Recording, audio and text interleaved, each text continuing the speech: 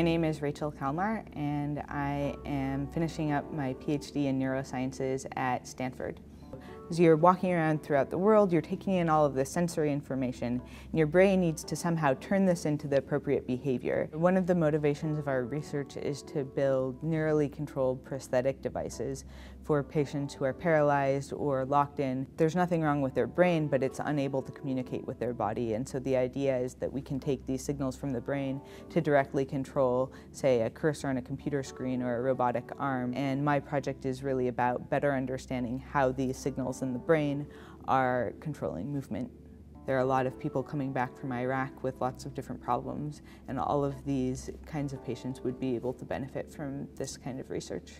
My personal connection with medical technology, medical advances. Basically, I was growth hormone deficient, and I started taking synthetic growth hormone injections when I was 5 years old. I took them every day for 10 years, and now I'm 5'3", and it's really made a big difference in my life being able to have access to that technology. From a very young age, I saw the power of being able to work on advances in biology and medical technology.